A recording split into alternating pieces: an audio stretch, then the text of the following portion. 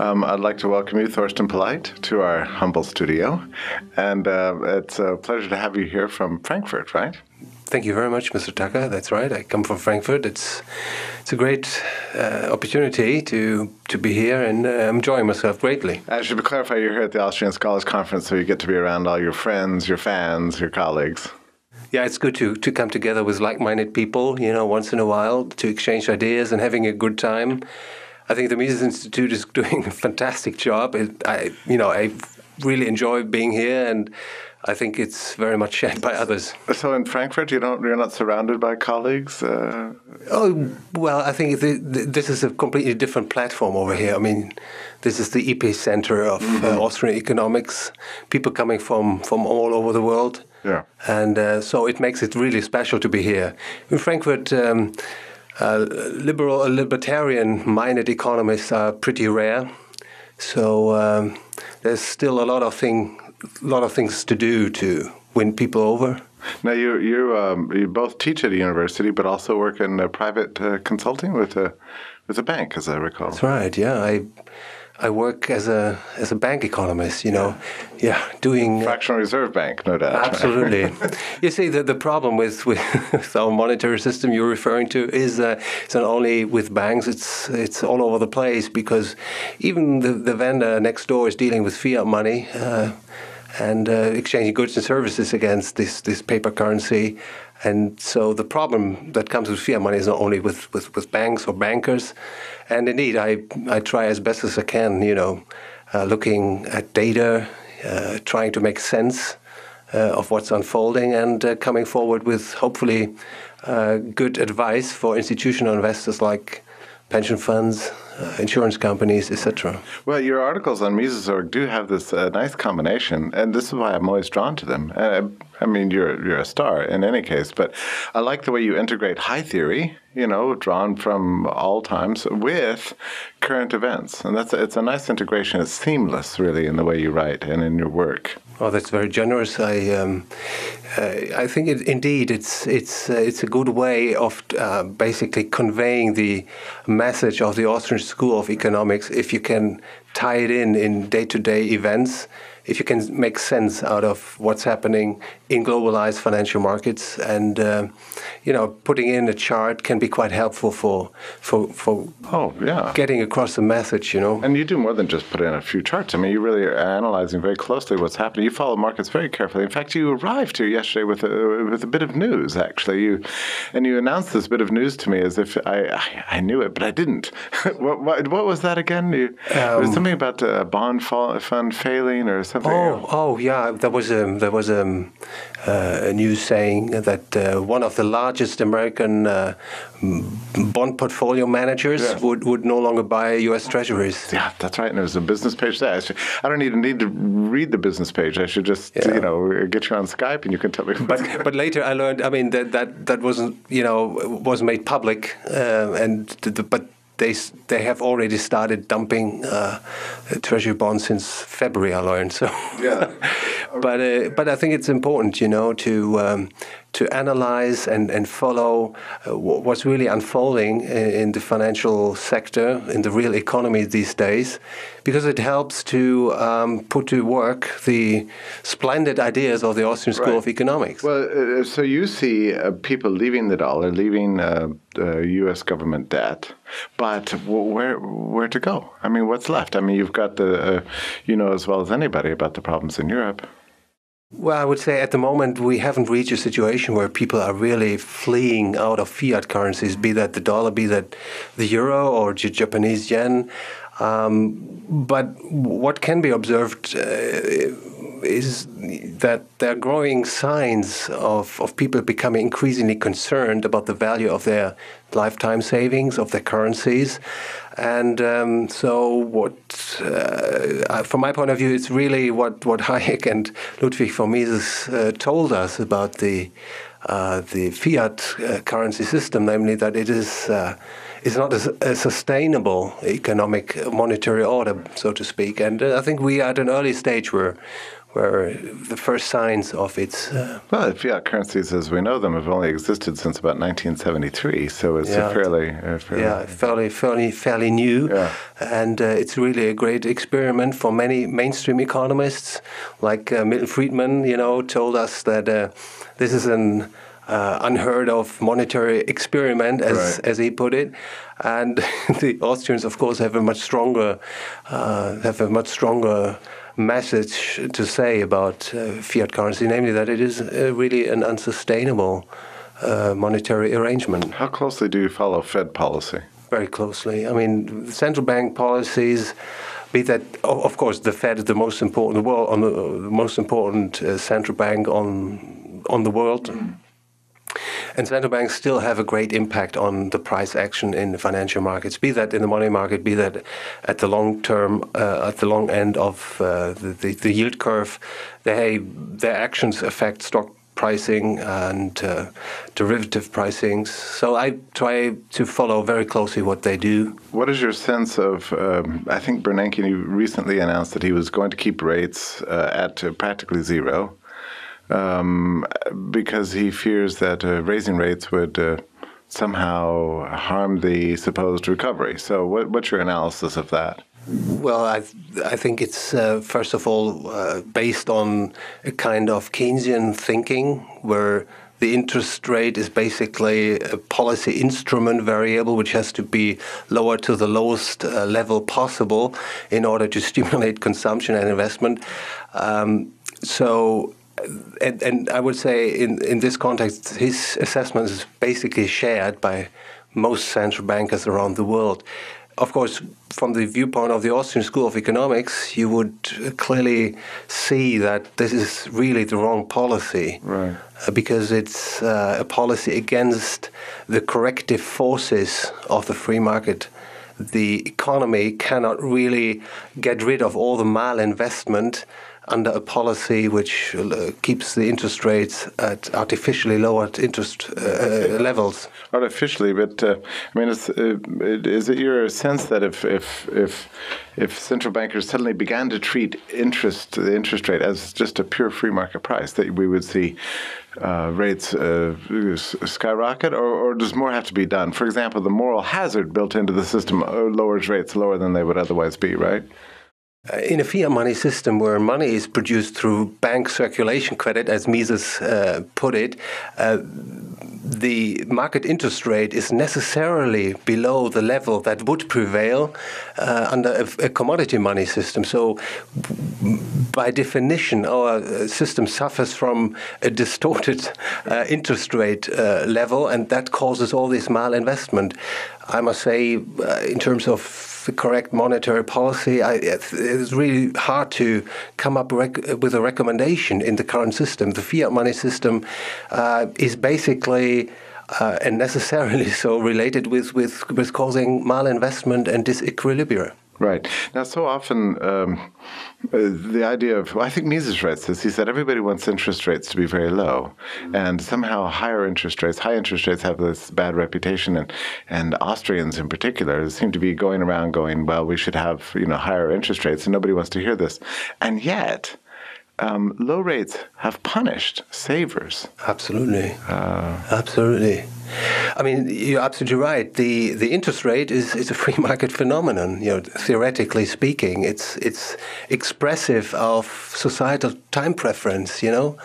It's actually a guide which tells us how to save and how to consume out of current income in order to accumulate capital, in order to improve the future consumption possibilities. And we have a monetary system which basically distorts this important guide stick, and that causes all this boom and bust cycles, the malinvestment, and I think, the economist Eugen von Boehm-Bawerk, he back at the early 20th century, basically, he expressed concern that the interest rate wouldn't get rid of its, as he called it, moral shade, people would prefer a low interest rate over a higher interest rate, and that is, of course, conducive for policymakers implementing policies for pushing down the interest rate.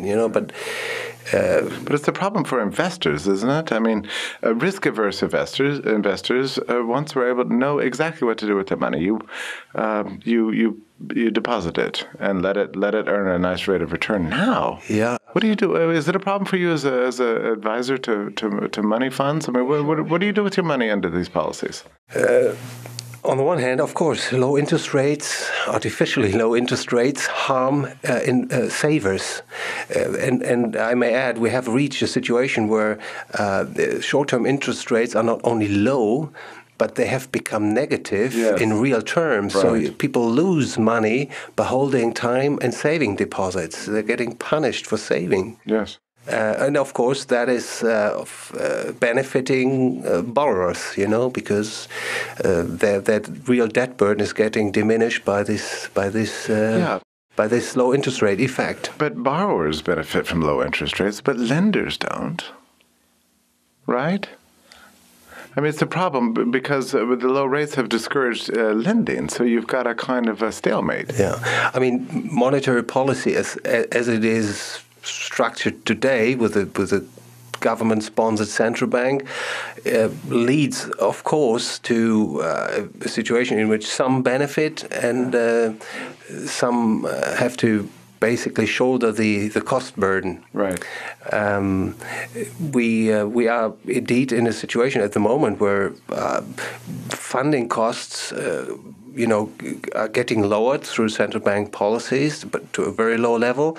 And that makes, of course, it more difficult for, let's say, lenders, to provide adequate credit to many businesses. So you have basically created two problems. On the one hand, for savers, and on the other hand, for the lending industry. Yeah, well, they can't make any money at this racket. I mean, it's crazy.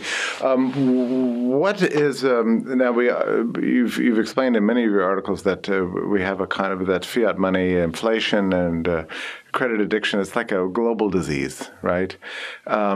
Do you expect a conventional response to QE1 and QE2 and all the efforts of quantitative easing? Do you expect inflation pressures to continue to rise over the next few years, or what do you think about? I mean, apparently, central banks only have so much power to unleash a torrent of paper, right? That requires the cooperation of the banking industry. The banking industry isn't cooperating entirely.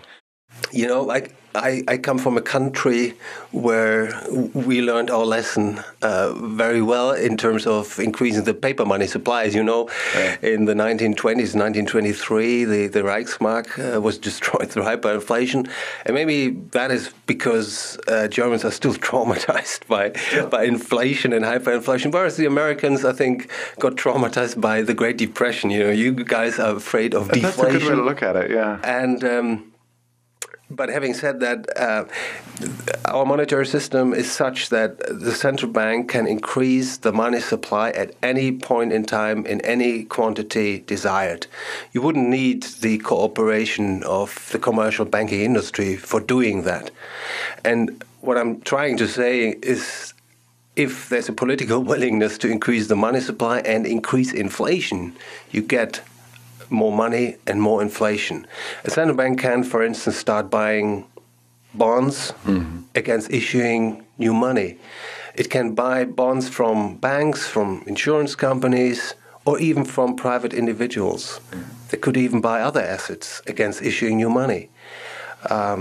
So the system is really one in which the money supply can be increased and inflation can be orchestrated if there's a political willingness to do it. And also, that I think is the greatest danger if there is false economic theory which promises that increasing the money supply is going to improve jobs and output. The risk is clearly greatly increased that policymakers would reduce to such a policy. Bernanke thinks that he can just turn it off if it gets to be a problem. I mean, technically speaking, of course, the central bank has a monopoly in this fiat money regime to increase the money supply, or to determine the money supply. And of course, they could rein in any kind of money issued.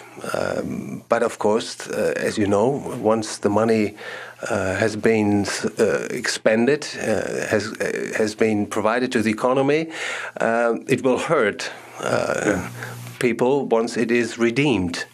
And for political reasons, and when you look at monetary history, it becomes obvious that mostly once the money supply has been increased, it's never getting reduced. Yeah. It's worked out through higher prices, so to speak. Right. I can't think of a single case where a central bank has ever deliberately deflated, maybe in... No, and certainly not, because they were created for increasing the money supply. You studied Weimar and the hyperinflation at length, right? In fact, you have some family stories about this.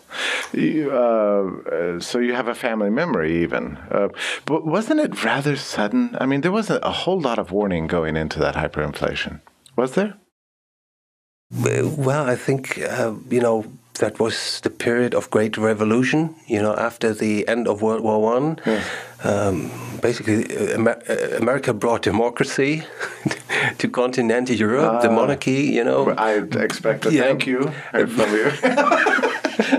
Well, let's leave it open at this juncture. Okay. And so there were many problems, with the larger consequences of the war period, and Germany had to pay reparations, through the Allied, made Germany to hand over, industries and gold and other stuff. And in late 1922, early 1923, there was the occupation of the Ruhrgebiet, the industrial area of Germany, through French and Belgian troops.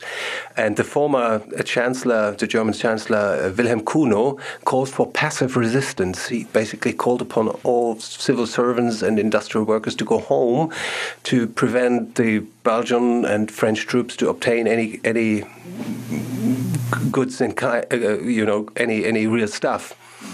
And he promised to pay the wages with newly created money, and there the problem started. It was a politically orchestrated inflationary process, which then got out of hand. Yes. Because prices started rising, and so economists were talking, there were too few money around, so they increased the money production. There's a shortage of money. It's very strange, isn't it? And they call it, these days, I think they call it Hafenstein momentum, because Rudolf Hafenstein, that was the Reichsbank president, and it led to this catastrophic collapse and complete destruction of the Reichsmark. Yeah. What percent inflation? I mean, do we have figures on this?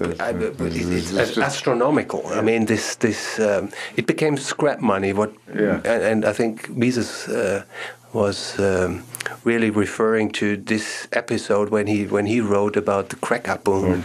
Because at the end of that period, as from late summer 1923 until November, things spun out of control. Right, and that's precisely the point, that it's out of control, right? And so you can have every intention of trying to prevent such a calamity, but at some point, inflation expectations kick in. Exactly. Then the money demand breaks down. Yeah. People try to exchange their paper notes or their money against real assets, and that is what Mises called the crack-up boom. So it's a very interesting thing to read about because, one can't entirely rule out such a future for the dollar. I mean, in a sense, the German hyperinflation was special. First of all, it led to a complete destruction of the Reichsmark. The money was really dead and had to be replaced by new currency. Right. Whereas when you look at, for instance, Latin America, they had hyperinflations in the early 1990s. Mm-hmm. The currencies were greatly debased, but they were still used as money. Right. So in a way, the German hyperinflation was special. It was a perfect destruction, basically, of the currency. Yeah. Yeah. You are a little bit unusual as a monetary thinker and economist in the sense that I get the sense that your true heart is with Mises's gold standard. I mean, you like Mises's gold standard, the idea of the gold standard.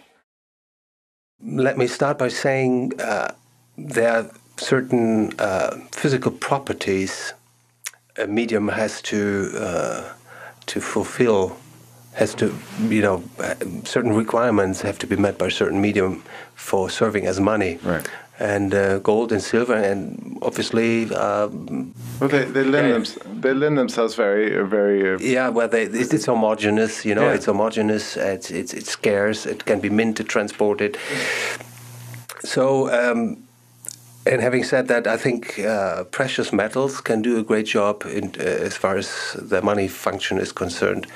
When it comes to the gold standard, personally, I would think a privatization of money production would be the way forward. And I could imagine that this is something Mises, which is in the Misesian tradition.